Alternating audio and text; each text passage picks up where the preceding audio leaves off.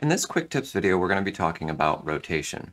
So the first way, easiest way to do this is putting two fingers on the screen and twisting right or left. You can also do this using the keyboard shortcut R. So while holding R down, you're going to see that we're going to pivot around the center of the screen. Now when we're using two fingers, we're pivoting around the touch points.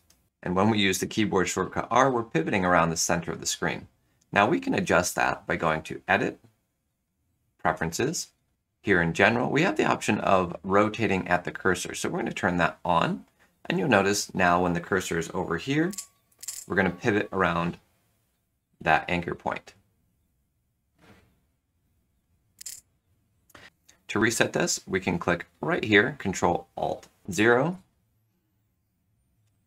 Right here, we can flip the canvas with Shift+F, which let's draw right here so we can see that, Shift+F.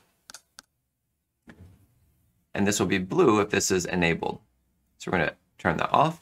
Rotation here, you can drag right here on this degrees or here on this bar. And right here we have the keyboard shortcuts, Control-Alt-Right and Control-Alt-Left. You can also fit to screen with a period, reset zoom to 100 with 0.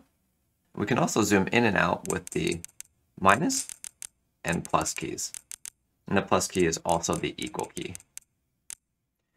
All right, that's rotation inside of Rebelle 5.